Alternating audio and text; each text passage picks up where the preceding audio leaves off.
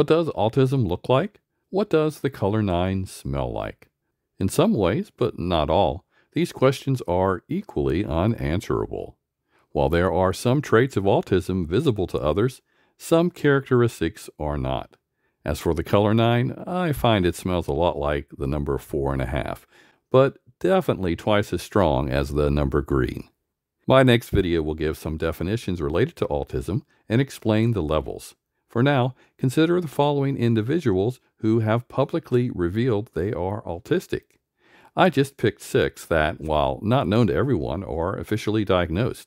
There are others from the past that are believed to be, by some, to fall into the autism category, but I am purposely avoiding mentioning them.